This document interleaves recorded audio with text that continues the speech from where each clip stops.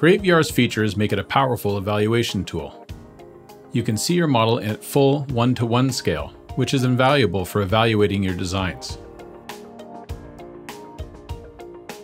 You can also draw your feedback directly on top of your model, so that your details are more precise.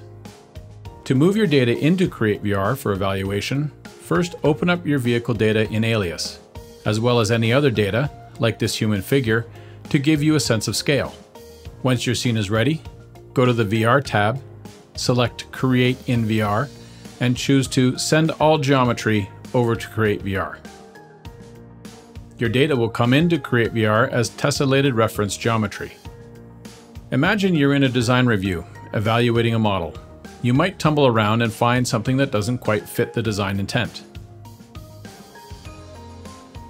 Using the Revolve tool, you can make a little mark next to that area or detail.